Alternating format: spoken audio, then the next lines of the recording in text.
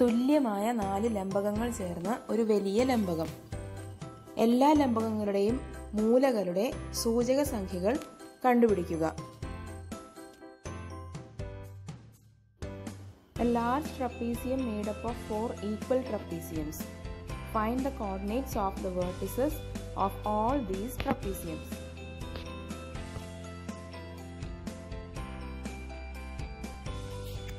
ഈ ഫിഗറിൽ തന്നിരിക്കുന്ന എല്ലാ ട്രപ്പീസിയംസും ഈക്വൽ ആണെന്ന് പറഞ്ഞിട്ടുണ്ട്. തുല്യ ലംബകങ്ങൾ എന്ന് പറയുമ്പോൾ ഒരുപോലെയുള്ള വശങ്ങളും കോണുകളും എല്ലാം തുല്യമായിരിക്കും. ഇനി ഈ ഒരു സൈഡ് 8 ആണെന്ന് ക്വസ്റ്റ്യനിൽ തന്നിട്ടുണ്ട്. ആ ഒരു സൈഡ് കിടക്കുന്നത് എക്സ് ആക്സിസിലും ആണ്.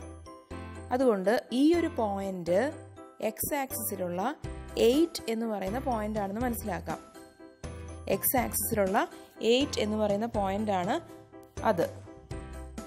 ഇനി ലെഫ്റ്റ് സൈഡിലുള്ള ഈ ഒരു പോയിന്റ് O എന്ന് മാർക്ക് ചെയ്തിരിക്കുന്നത് ക്വസ്റ്റ്യനിൽ തന്നിരിക്കുന്നത് ആക്ച്വലി ഒറിജിൻ ആണ്, ആധാര ബിന്ദു.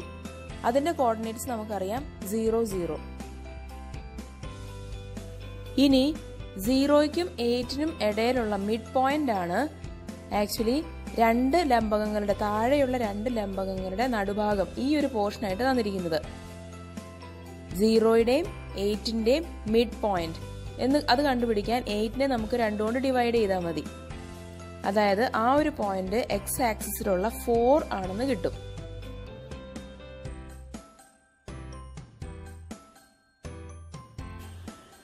ഇനി ഈ ഒരു പോയിന്റ് എന്താണെന്ന് നോക്കാം. ഇങ്ങനൊരു ലൈൻ വരച്ചാൽ ഇത് 4ന്റെയും 8ന്റെയും മിഡ് പോയിന്റ് ആണ്. 4ന്റെയും 8ന്റെയും നടുക്ക് കിടക്കുന്ന ആള് 6 ആണ്. അതുകൊണ്ട് ഈ ഒരു പോയിന്റ് എക്സ് ആക്സിസിലുള്ള 6 ആണെന്ന് മനസ്സിലാക്കാം.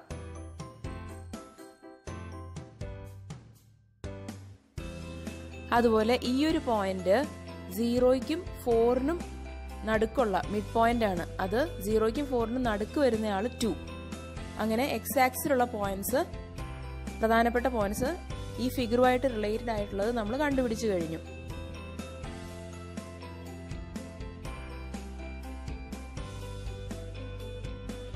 ഇവിടെ ഈ ഒരു ഡിസ്റ്റൻസ് 4 ആണ്.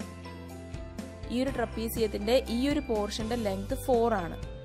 അങ്ങനെയാണെങ്കിൽ ഈ തന്നിരിക്കുന്ന 4 ട്രപ്പീസിയത്തിന്റെയും കറസ്പോണ്ടിങ് സൈഡ് 4 ആണ്. അതായത് ഈ ഒരു സൈഡ് ഇപ്പൊ മഞ്ഞ കളറിൽ ഹൈലൈറ്റ് ചെയ്ത ആ ഒരു പോർഷന്റെ ലെങ്ത്തും 4 ആണ്. ആ ഒരു ലെങ്ത് 4 ആണെന്ന് പറഞ്ഞാൽ അതിന്റെ മീനിങ് y ആക്സിസിലോട്ട് അവിടുന്ന് ഒരു പെർപെൻഡിക്കുലർ വരച്ചാൽ y ആക്സിസിനെ അത് ടച്ച് ചെയ്യുന്നത് 4 എന്ന പോയിന്റിലായിരിക്കും.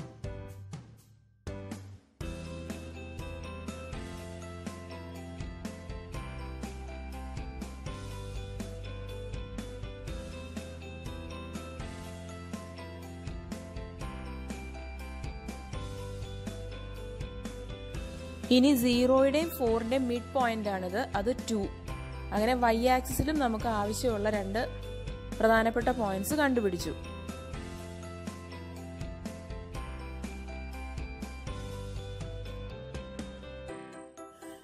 ഇനി ഏറ്റവും താഴെ നടുക്കുള്ള ഈ ഒരു വെർട്ടെക്സ്, അതിന്റെ കോർഡിനേറ്റ്സ് 4 0 ആണെന്ന് മനസ്സിലാക്കാം. X coordinate 4, y coordinate 0. കാരണം അത് എക്സ് ആക്സിസിലാണ് കിടക്കുന്നത്.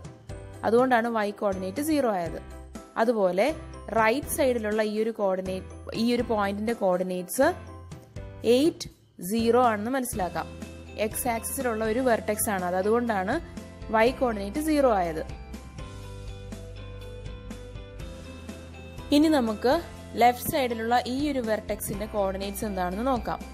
എക്സ് ആക്സിസിലും y ആക്സിസിലും പെർപെൻഡിക്കുലേഴ്സ് കട്ട് ചെയ്യുന്ന പോർഷൻ 2 2 ആണ്. അതായത് ഈ ഒരു വെർട്ടെക്സിന്റെ കോർഡിനേറ്റ്സ് എന്ന് പറയുന്നത് 2 2 ആയിരിക്കും.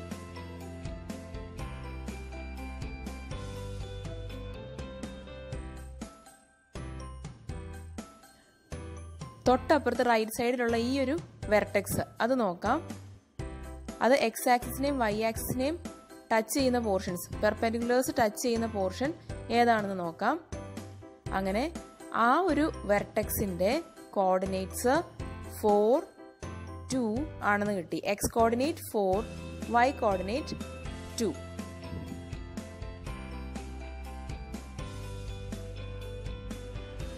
ഇനി നമുക്ക് തൊട്ട് മുകളിലുള്ള ഈ ഒരു പോയിന്റ് നോക്കാം.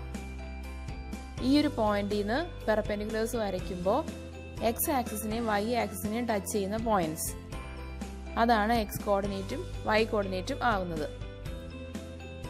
അങ്ങനെ കോർഡിനേറ്റ്സ് 4 4 ആണെന്ന് കിട്ടും. തൊട്ട് റൈറ്റ് സൈഡിലുള്ള ഈ ഒരു വെർട്ടെക്സ് നോക്കാം.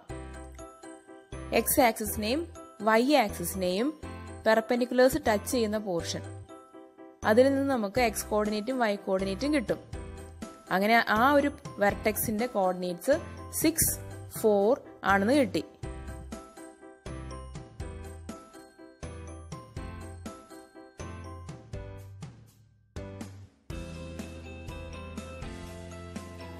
ഇനി നമുക്ക് തൊട്ട് താഴെയുള്ള ഈ ഒരു വെർട്ടെക്സ് നോക്കാം. വൈറ്റ് കളറിൽ ഹൈലൈറ്റ് ചെയ്തിട്ടുണ്ട്.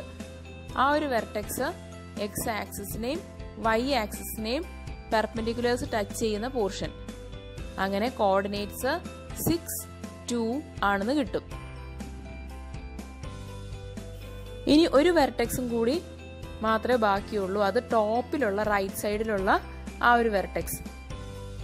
ആ ഒരു വെർട്ടെക്സിന്റെ കോർഡിനേറ്റ്സ് ഈസി ആയിട്ട് മനസ്സിലാക്കാം, 8 4 ആണെന്ന്.